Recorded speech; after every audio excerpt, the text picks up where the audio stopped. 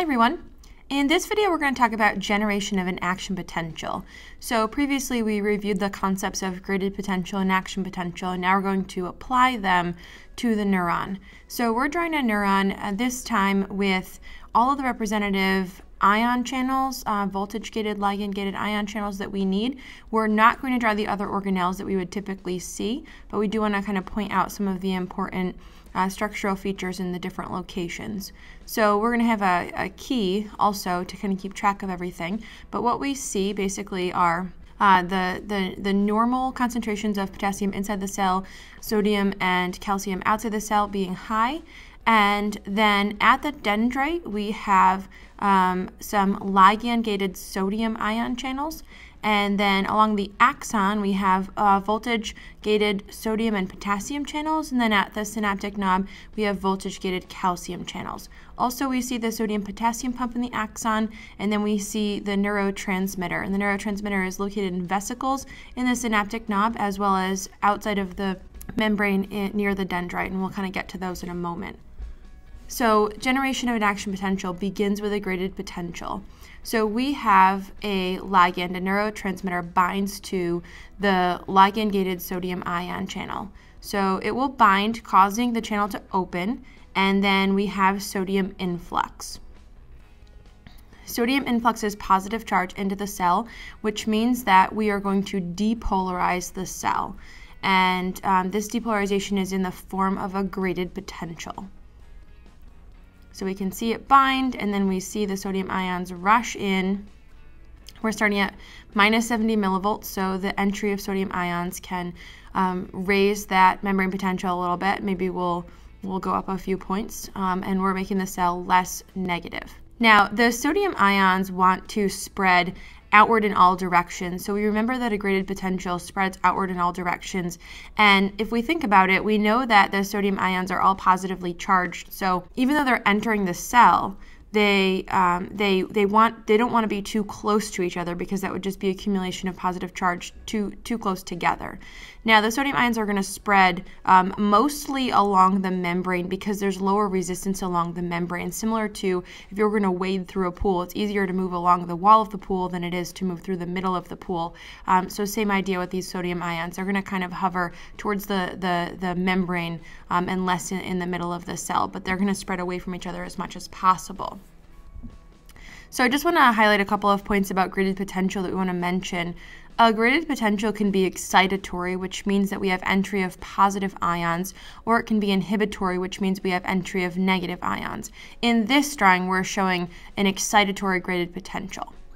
The other thing that we need to know is that graded potentials often, we usually don't have one graded potential all by itself. We have what's called summation. And there are two types of summation, temporal and spatial. So temporal means that the sodium ion channels would open and close and allow some ions in and then close again.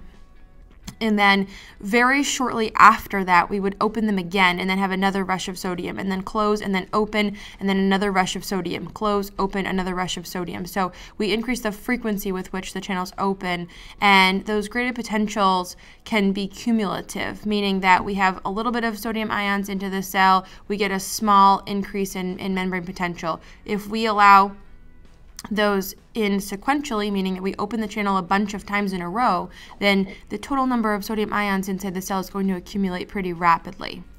The other way that we can have summation is spatial, which means that instead of opening only one ion channel, we open multiple ion channels at the same time. So we see represented in this membrane, we see 3 ion channels at the dendrite. Instead of just opening that one that we drew, we could actually open all 3 at the same time. And in a similar fashion, we get an abundance of sodium ions into the cell, which really means that we have a pretty good chance of raising that membrane potential quite a bit. So typically one graded potential is not going to really cover it, but if we have summation, if we have multiple ion channels open or we open them frequently, we can usually get enough positive ions into the cell so that we can work our way towards generating an action potential.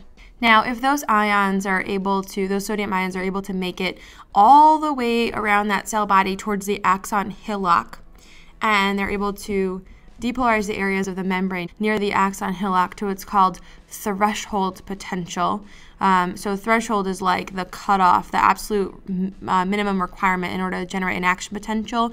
And in a neuron, it's about minus 60 millivolts. And of course, this value varies depending on what book you read, but we'll use minus 60 as our cutoff. And so if the membrane depolarization occurs near the axon hillock to minus 60 millivolts, we will generate an action potential. Absolutely, for sure. And so the next couple of steps that follow are basically the beginning of the action potential.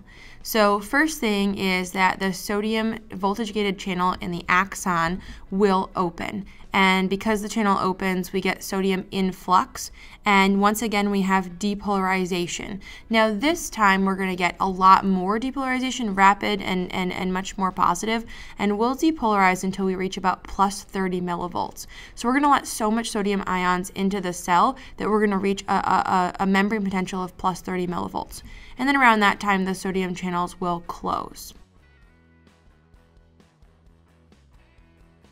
Around the same time, we will have voltage-gated potassium channels opening. So while the sodium channels are closing, the voltage-gated potassium channels are opening. And potassium, we know, is highly concentrated inside the cell, so we'll have potassium efflux. And that potassium efflux means that we're going to lose positive charges from the inside of the cell, meaning we'll go back down in the membrane potential, back towards the negative. So we have repolarization, and we generally have repolarization until we get back to baseline at minus 70 millivolts. But the thing about the potassium channels is that they're a little bit slow to close. So they want to close at minus 70, but there's a brief delay from the time that they plan to close to the time they actually close. So what we get is a few extra potassium ions are able to sneak out, and we get hyperpolarization. And that hyperpolarization occurs until we get to about minus 90 millivolts. And then at minus 90 millivolts, the potassium channels are actually closed. We really won't have any efflux of potassium beyond that. Now, the last thing that we need to do is put the ions back where they belong. So we have a sodium-potassium pump conveniently in the axon membrane, and the sodium-potassium pump is able to restore the resting ion concentrations, meaning we accumulated all this sodium inside the cell, it's got to go back out, so it's going to be pumped out, and we accumulated all this potassium outside the cell, and it needs to go back in, and so we're going to pump it back in. Now, I want to differentiate restoring the resting ion concentration from restoring the membrane potential. The membrane potential is restored because of the activities of the sodium and potassium channels, but the sodium-potassium pump is going to put the ions back where they're supposed to be. So in the next video, we're going to cover how this action potential is propagated, so how this process repeats all the way down the axon. But first, there's a couple of other points that we want to make just sort of about this process right here. So let's, thinking back to what we did for understanding the ion channel and the ion behavior in conjunction with the ion channels, I just want to do a series of questions and answers just to make sure that we're all on the same page about this. So first question is, why do ligand-gated ion channels open? And the answer is that they open because of a neurotransmitter binding. So a neurotransmitter is a special communicator that's used in the nervous system, but we could also say the word ligand. So neurotransmitter, or the ligand, binds to the ion channel. And that binding to the receptor on the ion channel causes the ligand-gated channel to open. Now, the next question is, why do the ions move? So, for example, why do the sodium ions move into the cell? The sodium ions are moving into the cell because they're moving down their electrochemical gradient. So it's very important to separate the behavior of the ion channel from the behavior of the ions that are passing through it.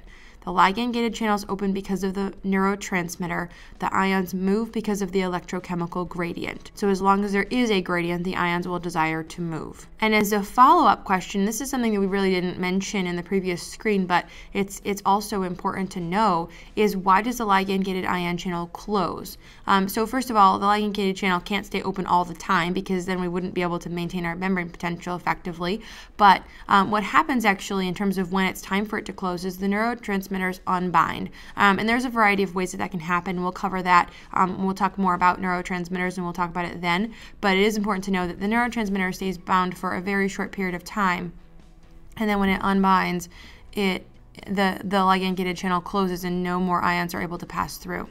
All right, so now let's consider the voltage-gated ion channels, and the same set of questions. Why do the voltage-gated ion channels open? They open because of a change in membrane potential nearby. So whichever voltage-gated channel we're talking about, if in the local membrane we have a change in membrane potential, then the voltage-gated channel will open. And I want to mention that this is specific. If we consider sodium channels, the sodium channels open because we reach threshold potential. Our membrane voltage is at minus 60 millivolts. So it's the minus 60 millivolts it's kind of like the lower limit for sodium channel functioning, meaning that that's when the channel is going to open. And potassium is the opposite. Potassium channels open in response to a lot of positive charge or a very positive membrane potential. So they're opening at plus 30 millivolts. So it's the changes in the membrane potential that cause the channels to open. And then we'll follow that up with, why do the ions move through? Of course, because they move down their electrochemical gradient. So remember that sodium moves into the cell and it has an equilibrium potential of plus 69 millivolts. So it would keep, if that sodium channel could stay open until plus 69 millivolts, then that sodium would flow in until plus 69 millivolts. So it's not the plus 30 that's telling it that it's time to stop. It's just simply the fact that the channel is closing, and so then the ions can no longer pass through. And similarly, potassium we know has an equilibrium potential of minus 114 millivolts, so it would continue to move out well past that minus 90 as well. And then, of course, our last question, why do the voltage-gated ion channels close? For the same reason that they open, change in membrane potential nearby. So sodium channels are active from minus 60 millivolts to plus 30 millivolts, and then at plus 30, they're no longer able to stay open. And then similarly, potassium channels are active from plus 30 millivolts to about minus 70 millivolts. But remember, we said at minus 70 millivolts, the channel wants to close, but the channel's a little slow to close, so the ions can leak out until about minus 90 millivolts. So with regard to considering depolarization, repolarization, and hyperpolarization, I want to revisit this drawing that we did in the previous video where we showed the different values for membrane potential on sort of a graph, and we can show that we increase the membrane potential in the positive direction for depolarization, we decrease the membrane potential in the negative direction back to resting, and that constitutes repolarization, and then anything beyond that, minus 70 to something more negative, is going to be hyperpolarization. So we can actually consider the changes in the membrane potential over time. So now we'll do a graph that has both axes, the x-axis and the y-axis, and so we can essentially sort of redraw these lines, but we'll draw them in the context of what's happening over a period of time. Now the changes in membrane potential are happening extremely fast, so we're going to measure the time in milliseconds, and we'll measure the membrane voltage, of course, in millivolts. So we know that minus 60 millivolts is our threshold potential. So we'll draw a dotted line there in order to cover the threshold potential so we don't forget where it is.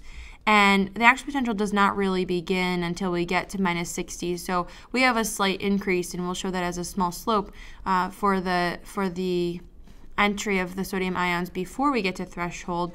But then once we get to threshold, we notice that we have this dramatic spike. So we have like over the period of time, it's like almost no time passes, and we have the sodium ions entering so fast, the membrane potential rises very, very quickly. And then once we get to our plus 30, we notice that the membrane potential is now on the decline for repolarization. And once we get beyond minus 70, we know that we're in the phase of hyperpolarization. So I represent this drawing on the graph in this way because it will help to sort of put into perspective some of the things that we're going to consider when we learn about cardiac cells. So this graph is not super important to me if everything else makes sense, but in the interest of being prepared for the different graphs that we're going to draw of the membrane potential for cardiac cells, I thought we could take a look at this one. The final topic that we want to mention is something called the refractory period. So it's important to know that during repolarization, cells cannot respond to further stimulation. They're actually sort of in a timeout, actually. And when we say cells, what we really mean is that the ion channels, the voltage-gated ion channels, after they're active, there's a period of time where they kind of need a little break before they're able to function again. So there are two types of refractory period. the absolute refractory period and the relative refractory period. So the absolute refractory period begins as soon as those voltage-gated sodium channels open. So we're just going to think of this in terms of the axon right now, and we're just going to think of this in terms of the voltage-gated channels. So as soon as those voltage-gated channels open, so we know we're starting at about minus 60 millivolts, that minute, those sodium ion channels become inactivated.